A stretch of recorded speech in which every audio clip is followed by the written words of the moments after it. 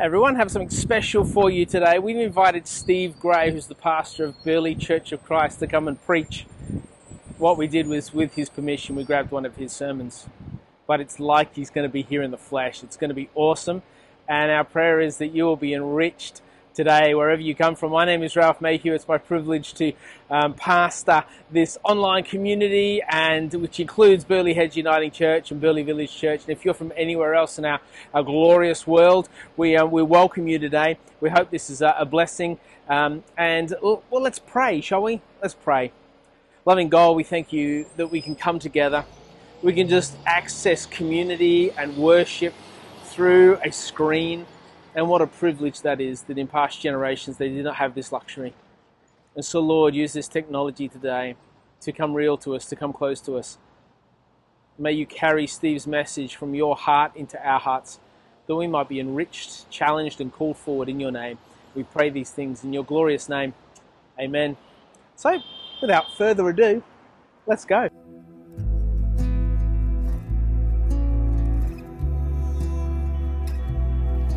Your love never fails and never gives up, never runs out on me. Your love never fails and never gives up, never runs out on me. Your love never fails and never gives up, never runs out on me. Your love,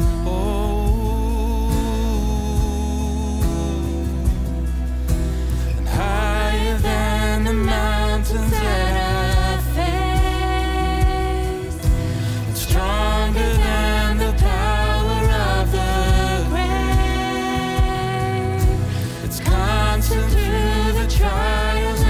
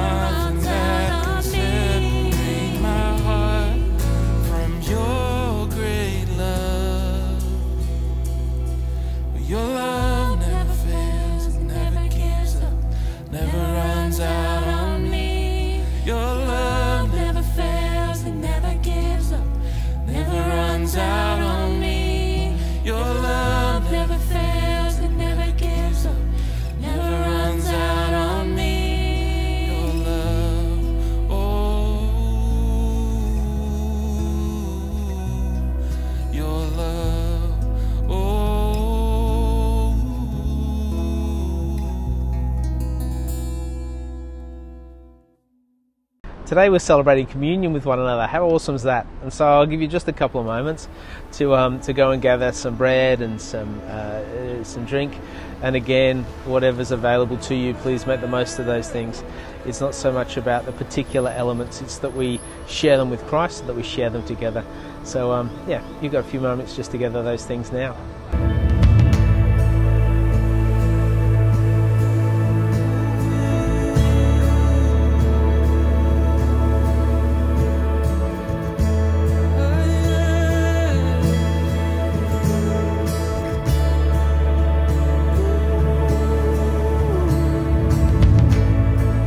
Us in our desperation, coming to us without hesitation.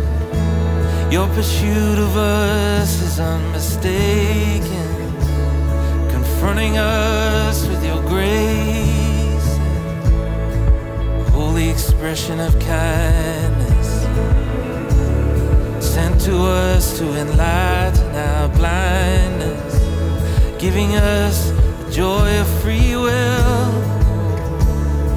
drawing us towards you still. Spirit, stir us into love, for in you we are undone. Spirit, stir in us the longing, and open hearts to hear calling. Spirit, stir in us the meaning when the morning turns to evening.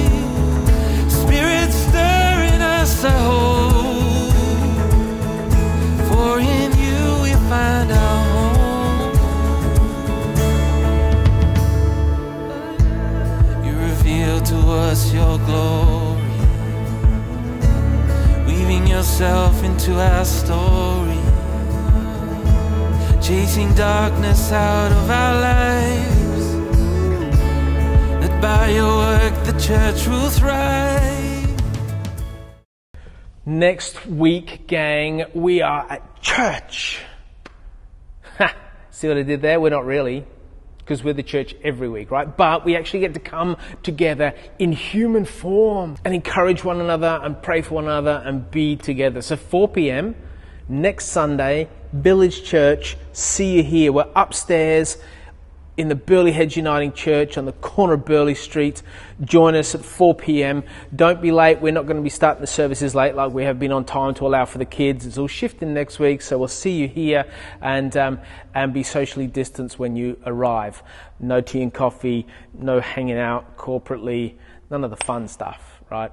Wow, it's not really the fun stuff. The fun stuff's the God stuff, and it's going to be great next week as we talk about the Holy Spirit. See you there. We are praying. Prayer meeting is happening on Tuesday night. Here's the address right in here for you to log in on 7:30 on Tuesday night. I won't be there, but the portal will still be open, so you can still log on and still pray with one another. And up here is our SMS prayer line, so if there's anything you need prayer for or anyone you know who needs prayer, use this to text in a prayer request or give this number to somebody else who you think it might be helpful for. I was buried beneath my shame. Who could carry that kind of weight? It was my tomb, Jesus, till I met you. I was breathing but not alive, and all my failures I tried to hide. It was my tomb till I met you. You called my name, and I ran out of that grave, out of the darkness into your glorious day. You called my name, and I ran out out of that grave, out of the darkness to your glorious day.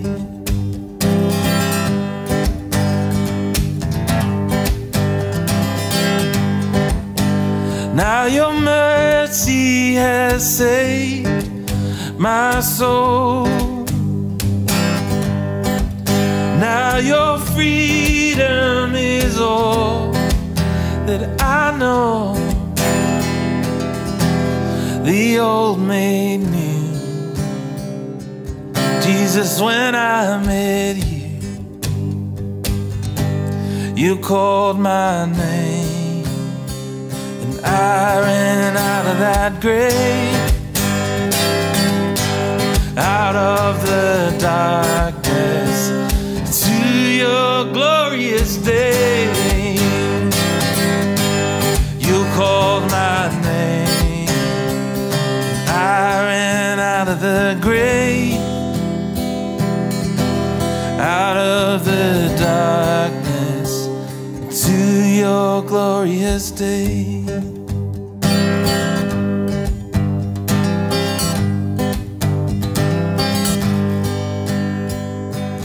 I needed rescue, my sin was heavy, but chains break the weight of your glory. I needed shelter, I was an orphan, but now you call me citizen of heaven. When I was broken, you were my healing. Now your love is the air that I'm breathing. I have a future, my eyes are open. When you called my name, I ran out of that grave, out of the darkness to your glorious day. You called my name, I ran out of that grave, out of the darkness into your glorious day.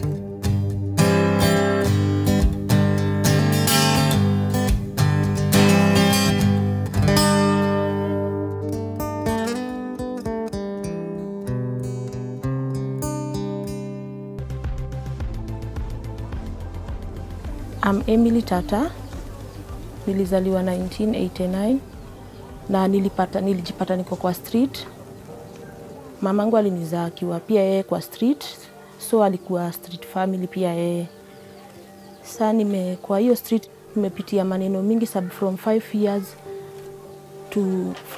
years nilikuwa naenda gate to gate nikiomba chakula. Kupata chakula ilikuwa ni shida, kupata nguo ilikuwa ni shida. So tulikuwa tunaenda kwa garbage, tunatafuta chakula kwa garbage papers, hizi garbage papers na nguo. Sometimes tulikuwa tunapata zile watu wamedump, labda ulipaka stain, umetupakwa nini kwa hiyo karatasi, tunarudi tunachukua, tunaenda tunafua, tunavaa. We survive in different ways.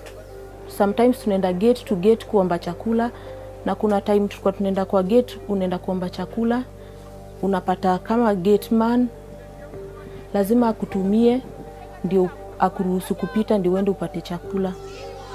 Na sometimes unapatiwa chakula vizuri, sometimes upatiwe.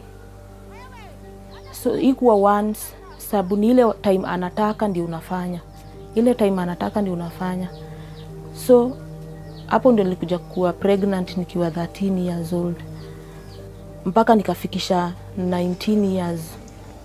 Hapo ndio nilikuja kupatana na watu wa Alpha na nilipatana nao through feeding program.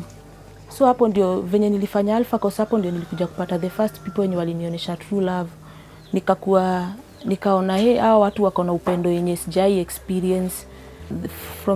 From the day I was baptized, nikakuwa na hiyo passion ya kufundisha watu, kuwaleta kwa Christ, in churches, in schools, with old women, with young mothers from the street, and also with small boys and also big boys huko kwa kiwanja. Through grace ya Mungu nikaanza kufundisha wasichana wa street. So it has been a good thing. I love it. Yeah. All right, let me introduce Steve Gray to you. Pastor Steve Gray, he is the pastor at Burleigh Church of Christ, just up the road opposite Stocklands. Village Church have done a number of things with Church of Christ over the years, and as a congregations that we come together, we're hoping to continue that. They're a wonderful group of people doing some amazing work in this community, and Steve is a really dear friend, and I'm very excited to introduce him to you and let him be a conduit for the Spirit of God to bless you. So please enjoy the next few minutes with Steve as he talks about Acts and leads us into what it means to be Spirit-led and Spirit-filled followers of Jesus. Thanks, Steve. Great to be here with you, kind of, online. It's great to have technology and the volunteers that are putting this together. We've got a pretty meaty passage today, I reckon, something that can be pretty divisive in some circles in churches, but I'm excited to unpack it, and I couldn't pick the timing better as we do church a different way and gives us space to reflect on some of this stuff. It'll make more sense in a minute, but let me pray and we'll dig into the passage, which is Acts 1, chapter 2. Let me pray. Father God, just please let these be your words. Let this be your message. Let you speak from the passage, Father, and stir within us in a mighty way this morning as we reflect on your Spirit, which can be translated in other ways, your breath, but your set apart presence, your Holy Spirit that can stir within us, Lord, whether we're in our homes, in a building, or outside, Lord. It's available to us all. And so this morning, let your Spirit stir. And let us reflect on what it means to have the honour of being able to have your presence stirring amongst us. In Jesus Christ's name. Amen. Acts chapter 1, verse 2.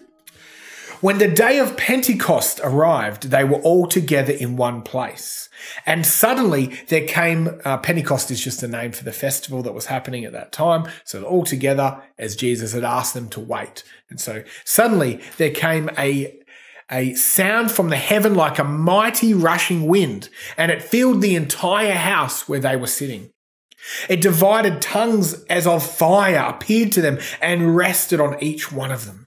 And they were all filled with the Holy Spirit and began to speak in other tongues as the Spirit gave them utterance. Now there were dwelling in Jerusalem Jews, devout men from every nation under heaven.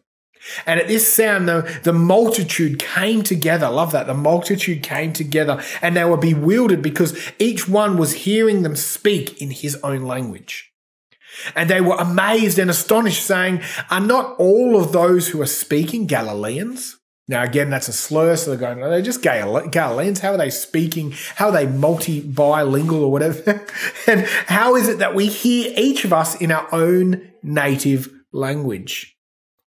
Parthians, Medes, and Lamanites, and residents of Judea and Pontus and Asia and Phrygia and Pamphylia and Egypt and the parts of Libya belonging to Cyrene, and visitors from Rome, both Jews and proselytes, Cretans and Arabians." Pronounced all those words perfectly, take note. "We hear them telling in our own tongues the mighty works of God." And all were amazed and perplexed, saying to one another, "What does this mean?" But others mocking, saying they were filled with new wine. What a story. The Holy Spirit. Jesus leaves.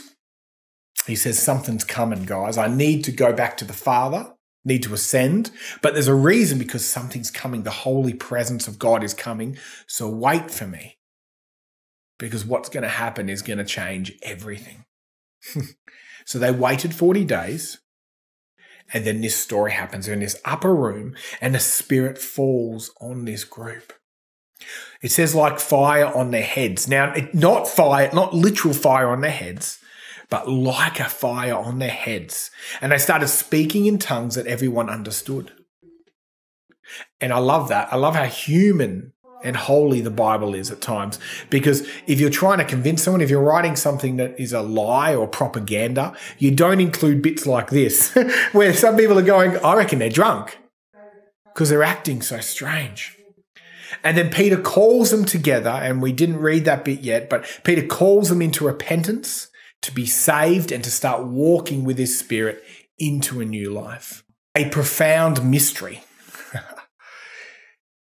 An uncomfortable mystery for some. A very uncomfortable mystery for others. A massive generalization here, but us modern Western people, we kind of hate mysteries. Don't get me wrong, we love mystery novels because it gets solved, but we struggle with the unknown. And I believe it's, again, we can't control it. We can't box this in neatly. We can't hide this by the scripture that's strange. We can't explain this perfectly. It's a difficult, mysterious story and coming of the Spirit that makes us sit in the mystery. You may not understand what I'm trying to say, and maybe I can say it this way, especially if you're new to Jesus. Our Christian movement, there is 300 different major denominations. So there's Christian, and then within that Protestant movement, not counting Catholics, there's 300 different major denominations. And then there's 33,000 variations of that 300. So, to again broad strokes, people can't control things in their church, or they can't agree on unspecific or unessential things. And so what do? They disagree, and then they need to break up and box that belief in again. And so it starts with Jesus, and that's the main important thing. He's a savior. And then boom, boom, boom, boom, boom. They split until you have 33,000 variations. Because we hate mystery. We hate not boxing in our beliefs. And the issue of this passage and the Holy Spirit has caused some of those denominations. Again, if I could oversimplify it and paint with a very broad stroke, I believe half of these things, if not more, come from too much time trying to control the Spirit, too much time as Christians trying to box it in, too much time even trying to explain it, although teaching on it is good, that's what we're doing now, but too much time that we actually forget to do anything with it. That the church has actually forgot to live in and with the Spirit because it's trying to spend so much time boxing in its parameters. As a person said to me at another church that I once visited, when they spoke about a pastor that had come before them and got sacked many, many years ago, I said, oh, why did they get sacked? What happened? And they said, they went Pentecostal. And he laughed, as if it was some sort of name calling or slur that this pastor had a different understanding of the Spirit working. How that much must break God's heart.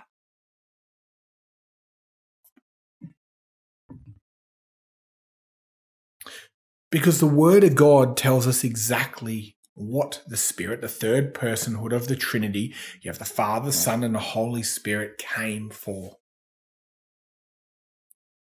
It tells us exactly what it's meant to do in us and with us. And I want to explore 3 of those things today through the scripture. The sad irony is the first thing we see the Spirit do in us is a call to unity. A call to unity. The first thing the Spirit does is unifies us. Let me read here. Now they were dwelling in Jerusalem, Jews, devout men from every nation under heaven. And the multitude came together, and they were bewildered because each one was hearing them speak in his own language. Does this story, if you know your Bible, if you've been around church long enough, if you're not, that's okay. But if you have, does this story remind you of another story? How about Genesis 11:6? The Lord said, if as one people speaking the same language have begun to do this, then nothing they plan to do will be impossible for them. Come, let us go down and confuse their language so they'll not understand each other. In Genesis 11, God sees man building things together for their own glory, to try to be God or to try to compete with him. It's a Tower of Babel it's called. He sees the potential of them when they work together, but not potential for good. A potential in the human heart to want our own praise, our own agenda. And he knows how destructive that is. And so he babbles their language, making and forcing the people to scatter.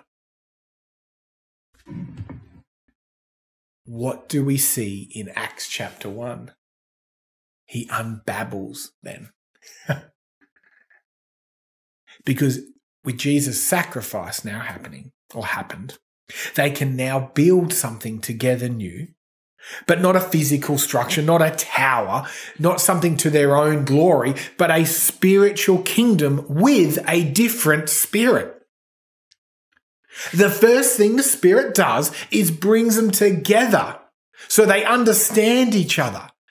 They don't all have to be the same, but they can come together under one kingdom.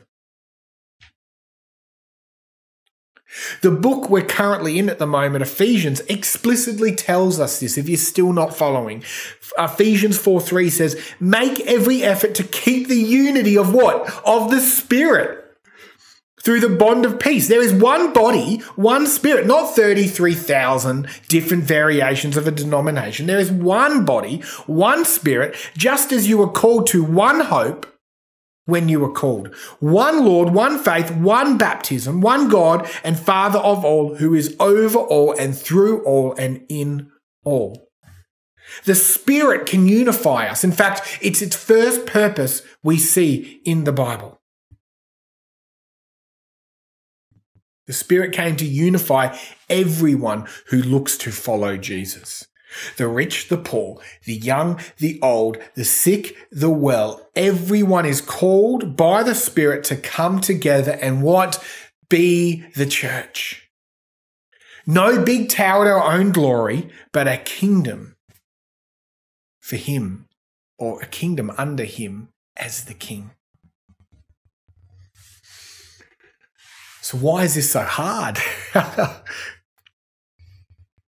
To again oversimplify it. But we see this. We're different. All different, and we try to control, box each other in. We try to compete. And again, we spend so much time trying to box this thing in, we forget the actual purpose of the church, the purpose of the Spirit.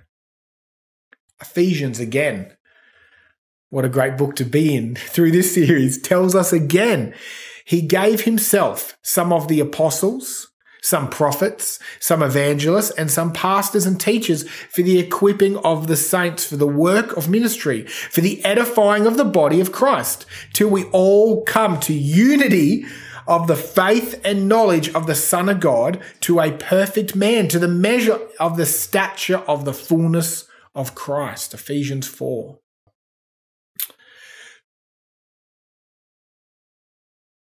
This talks about that there's these gifts, that we are different. We all have different gifts, different passions. There's this deep stirring. I love the writer puts it, some people are evangelists. Some want to go into the dark and find people and bring them home. We all have that attitude, but some are gifted in that. Some are teachers. Some have ways with words, explaining things. Some are apostles. They pioneer. Some are prophets. Some understand the times and read things that are going on through the Spirit. These things aren't so we can brag and box and compete or make others feel bad because, oh, you're not gifted in that. Oh, sorry. You can't come to our denomination or whatever. Oh, you think that? But you still follow Jesus? Oh, I'm sorry. Oh, okay. You wear that? You like that?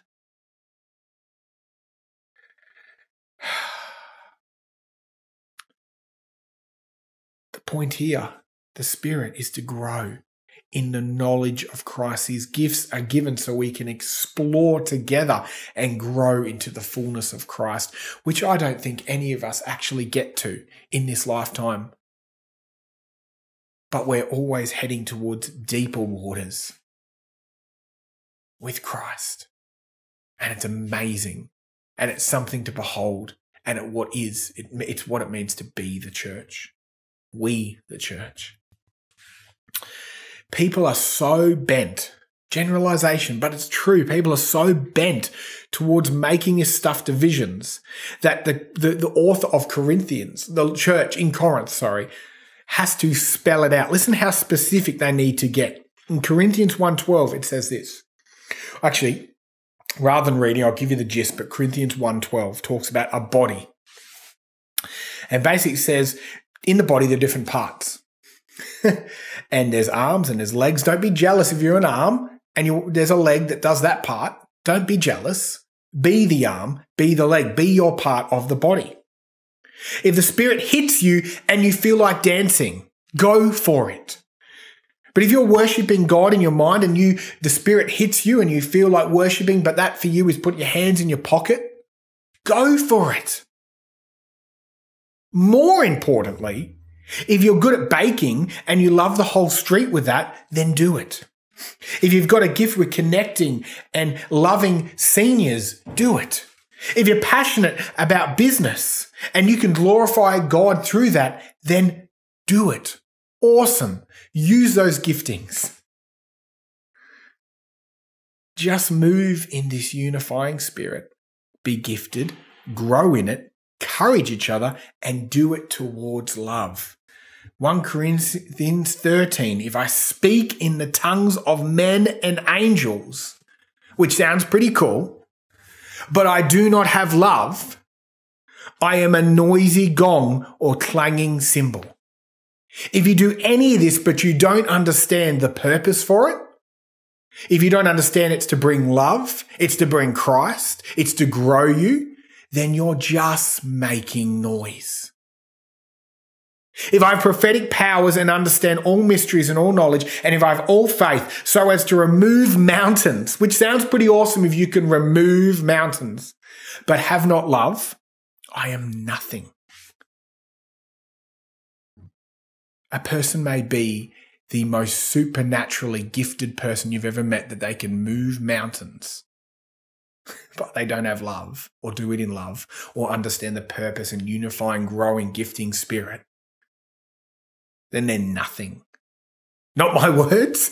I don't think I'd be that harsh, but this is the word of God. If I give away all I have, even if I'm generous, if I deliver up my body to be burned, but don't have love, I gain nothing. Pretty heavy verse to be read at weddings. It's pretty epic. The Spirit grows and gifts you for His purpose. The Spirit grows and gifts you for His purpose. Just imagine this for a second. I won't go too far down this, but imagine if the global church understood this. Imagine if we were all one church. Imagine if you had your big, loud, charismatic speakers and they were accountable and they sat under the deep, profound thinkers. One connects with people, brings them in. The evangelists did their thing. They pushed them towards people who are good with discipleship, and they help people do the deep work of Christ in them to go back out. They had people that were actually confirmed, gifted in prophecy, could read the times, could understand what God is doing, could inform the church. Imagine if we just didn't have 33 denominations under Jesus, 33,000. And imagine we're able to wrestle with each other. As Church of Christ, the mantra goes, in the essentials unity, in a non-essentials liberty, and in everything love. Imagine we actually live like that. How powerful the church could be. I don't want to go on about that, but how sad it must be for God to look down and see us so divided.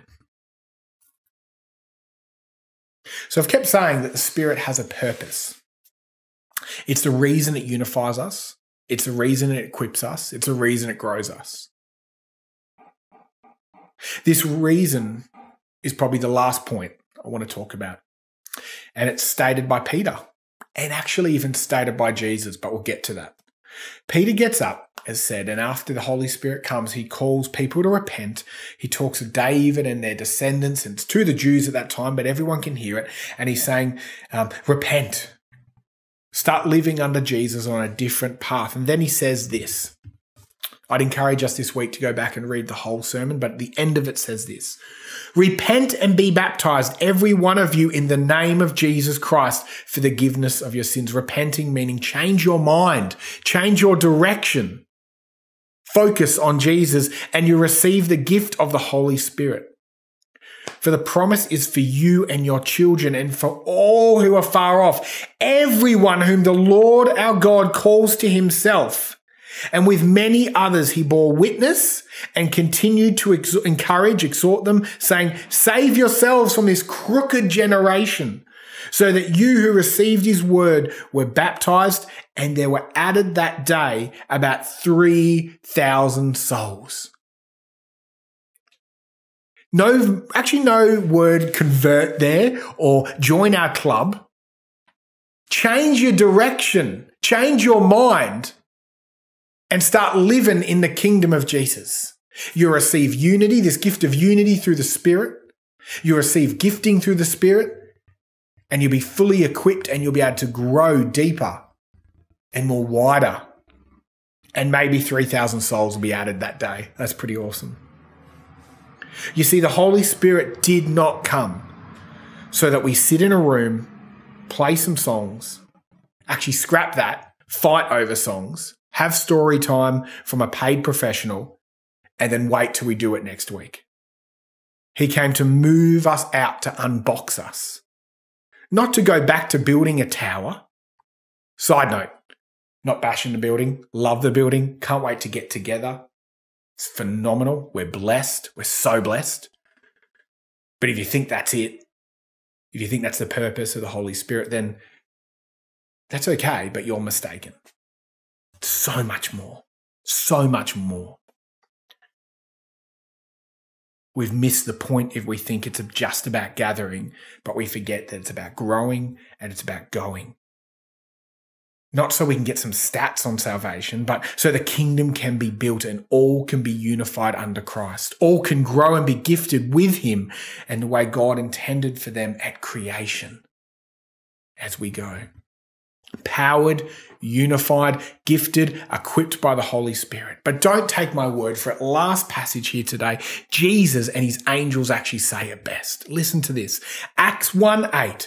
Jesus says this, but you will receive power when the Spirit has come upon you. Tells them this. You will be my witnesses. Where? In Jerusalem, in Judea and Samaria. He says, Jesus says, when you get the Spirit, it's going to move outwards. It's to power you to go outwards. It's moving you to go outwards. And when he said these things and he ascended, they were looking up, he was lifted up, and the cloud took him out of their sight. And while they were gazing into heaven, this is important, behold, two men stood by, angels in bright robes, and said, Men of Galilee, why do you stand looking into heaven? This Jesus who was taken up from you into heaven will come in the same way as you saw him go. They're staring up, watching heaven. He says, I love this. Angels, hey, don't you have something Jesus just asked you to do? Why are you still looking up there? Isn't there something Jesus literally just asked you to do? Why are you still standing looking at the heavens? Go get out there. Experience, move, grow, live with this news and in 40 days in the Spirit and bear witness. Church, I wrote this last bit and I wasn't sure if I'd preach it. I wanted to pray about it. But I've been praying this whole COVID time, as many of you have been. And I really feel led to say this as I've seen the church flourish in this season because it's been forced to be pushed out. Our church, I'm talking now. Most of the time I talk about wide church. I'm talking about Burleigh Church of Christ. We can't return as a church that has boxed the Spirit in. We can't be a church. I'm not saying we were entirely, but this is the conviction after reading this. We can't be a church that talks more about the style of music, the clothes people wear, the religious practice, the money in the bank, the building things we used to, the things we used to, the building, the things we used to do, the things we used to like or we like now. Which preacher preaches on Sunday? It's mostly me, but yuck. That stuff needs discussion at times, but we can't go back to making that the conversations that happen in our church and in our morning tea area. Of course, some of that's good even. But I can't read this passage. I can't read through Ephesians as we're finishing up next week in that book. I can't read the passage about the Holy Spirit and its purpose. I can't lead the church and just have us look up at heaven and forget what we're meant to be doing.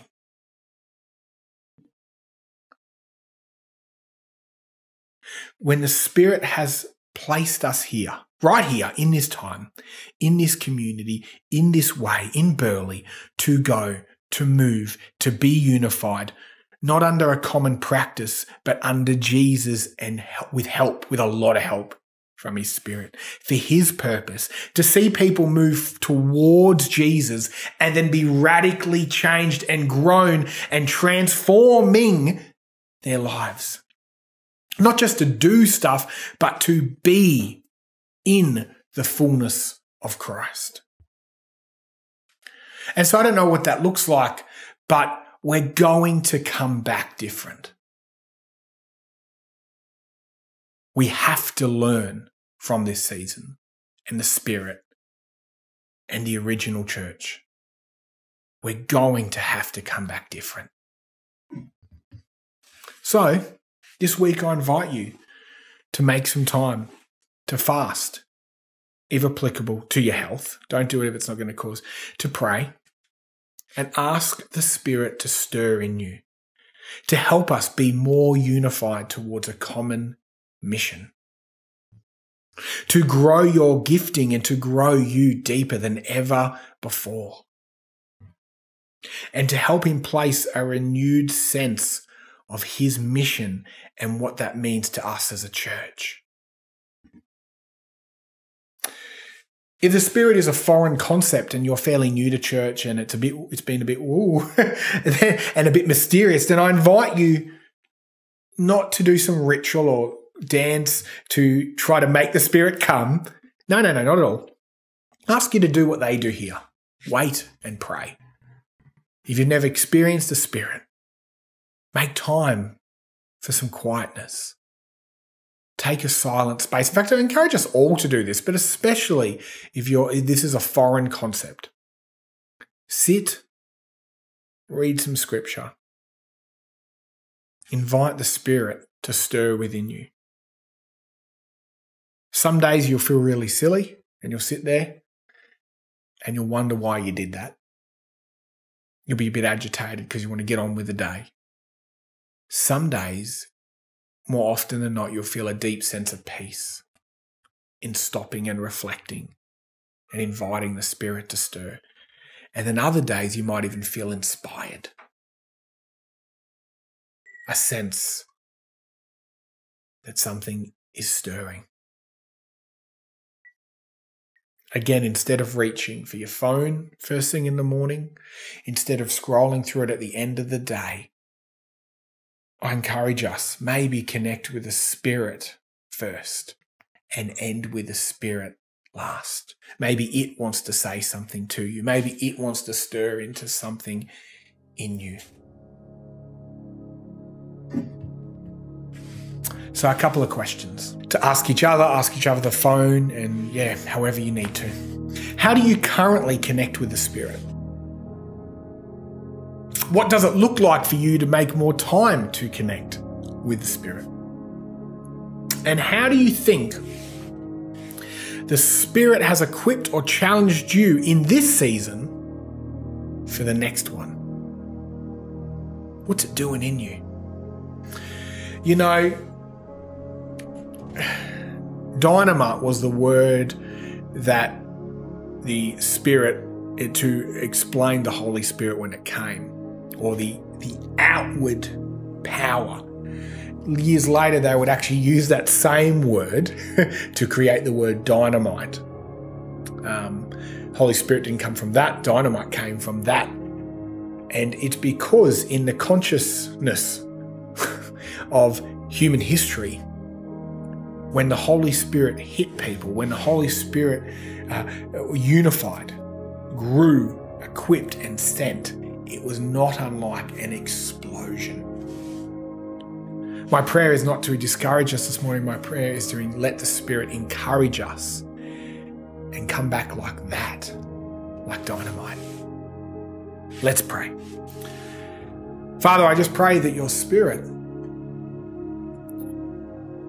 sits on us this morning or whatever time.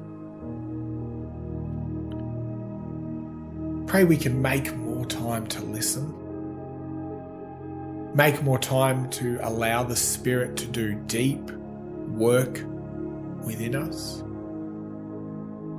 Ask the Spirit to reveal our purpose, our call, our giftings,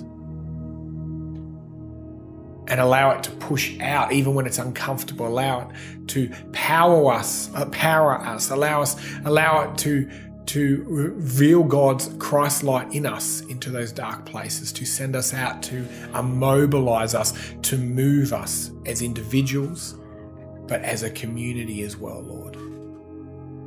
May your Spirit fall on Burleigh Heads Church of Christ more than ever in this season and the next. May you guide our feet, and may you give us the strength and the wisdom to do so in Jesus Christ's name. Amen. Welcome to our home, and we just want to invite you to partake in communion with us. It's this holy meal that Jesus gathered his closest friends to him and shared on the night before he was betrayed.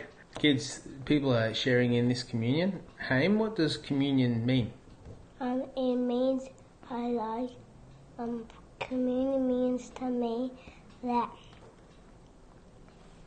we're having Jesus' blood, Jesus' body. Wow, that's good. So he comes really close to us. Yeah, wow. What do you think it means, Az? What does it mean to you? It means that you get to know and meet Jesus and celebrate him for when he died on the cross. It's difficult at the moment, isn't it? We can't actually be together in one large group as we might normally do communion together.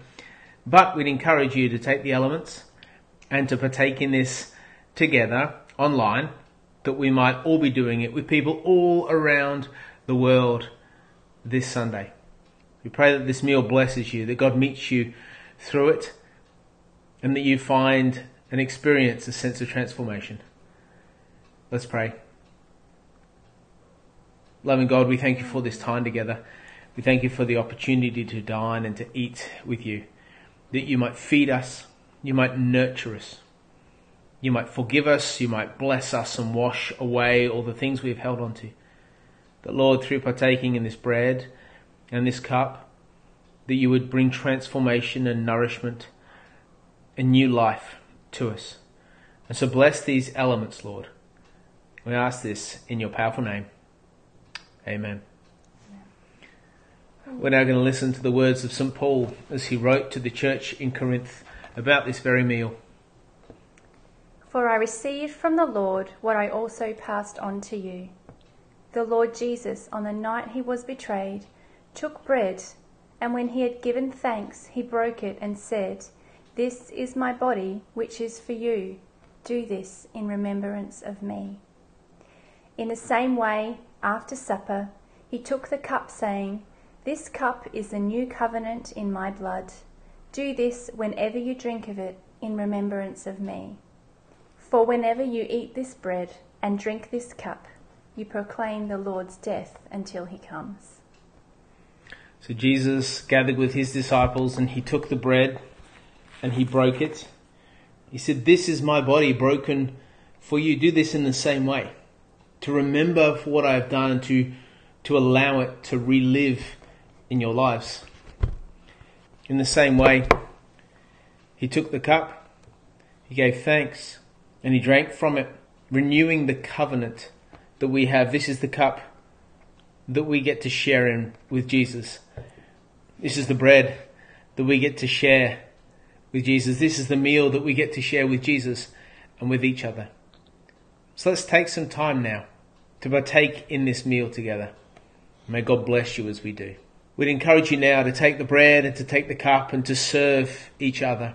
If you're by yourself, then there's no need to do that. You can just partake in these elements yourself. If you're with others, share the bread first and eat it. Share the cup and drink it. You may wish to say a short prayer. In a few moments, we'll come back together.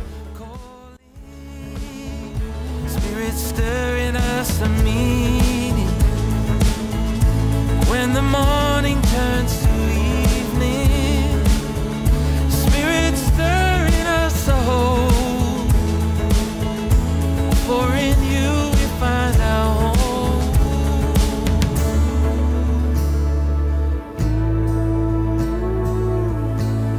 In you we find our home.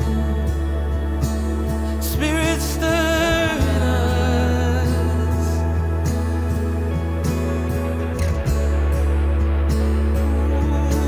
Spirit stirring us.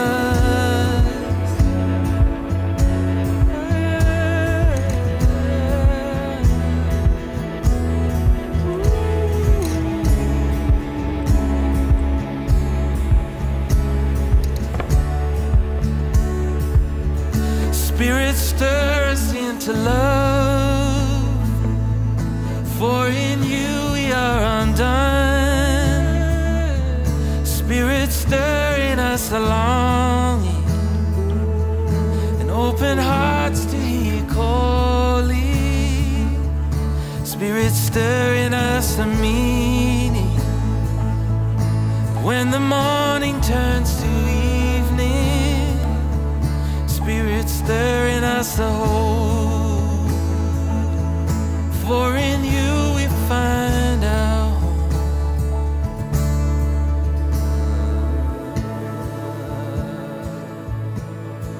In you we find our home. In you we find our home. Our home. We trust you've been nourished by this time that we've all shared together. Let's now pray. Loving God, this bread and this wine, may they not only feed us and quench our spiritual hunger and our spiritual thirst, but may they sustain us. May they sustain us in a period where we're still restricted in the interactions we can have with others, where we're still mindful, and some of us may well be fearful of what the future holds. Lord, remove that fear from us and replace it with a love and a hope for the things that you have to come. And may you put a blessing on each person that is partaking in this today. May you bless them and their families, that we are blessed to be a blessing, to carry that blessing forward, to show others it, to reveal it to others, that they may see you in all your glory through your good works. We pray these things in your wonderful name. And everybody agreed and said, Amen. Amen.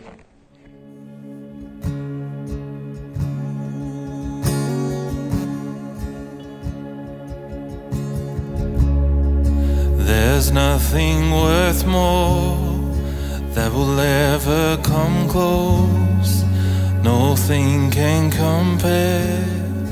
You're our living hope. Your presence, Lord,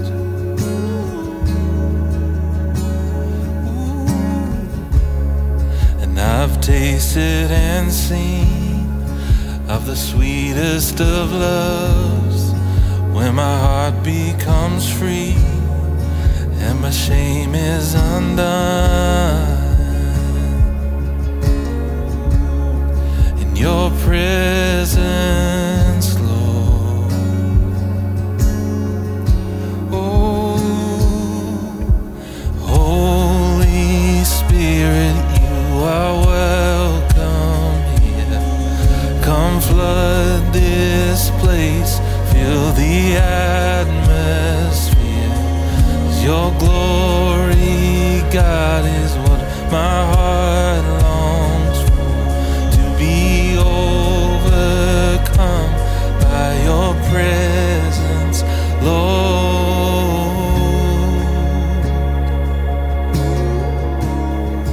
Your presence,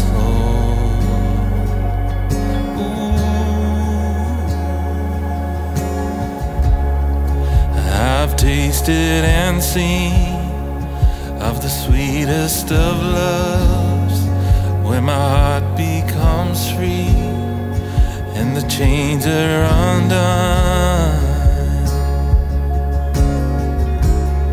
In your presence, Lord. Ooh, Holy Spirit, you are this place and fill the atmosphere. Your glory, God, is what our hearts long for. To be overcome by your presence, Lord. Oh, by your presence, Lord.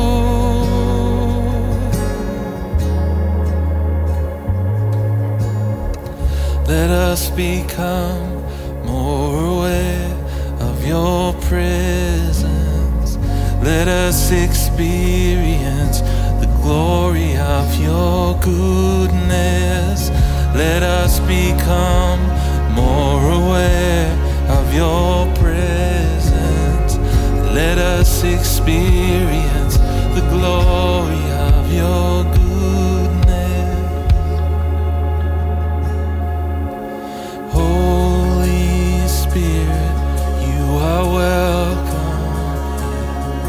Come flood this place, fill the atmosphere. Your glory, God, is what our hearts long for. To be overcome by your presence, Lord.